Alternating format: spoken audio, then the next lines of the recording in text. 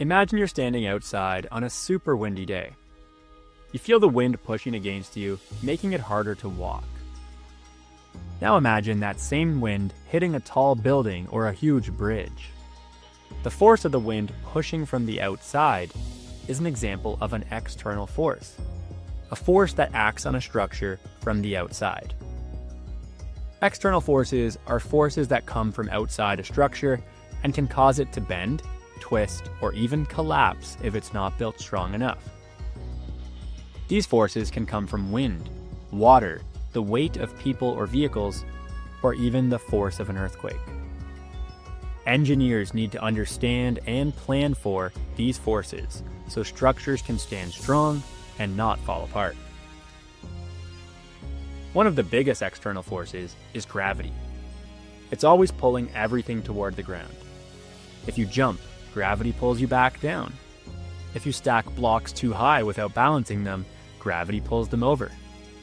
Every building, bridge, and tower has to be designed to handle gravity's constant downward force. If the materials can't support the weight, the structure can collapse.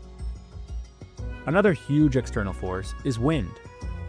On a calm day, you don't think much about it, but during storms or hurricanes, wind can be powerful enough to knock over trees and rip roofs off houses. That's why skyscrapers are designed to flex slightly so they don't break in strong winds.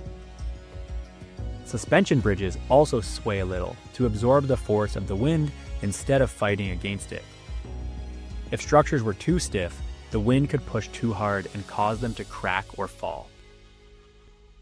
Water is another powerful force. Have you ever watched waves crash against rocks at the beach? Over time, those waves wear down the rocks.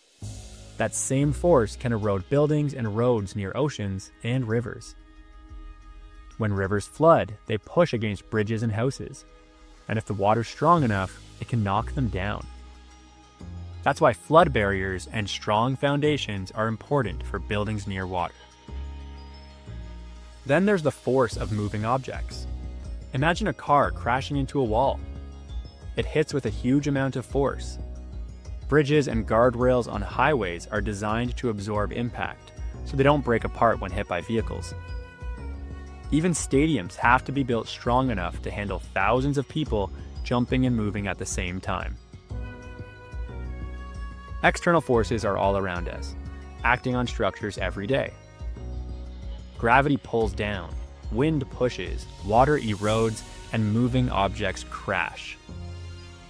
Engineers have to plan carefully so that structures can resist these forces and stay standing.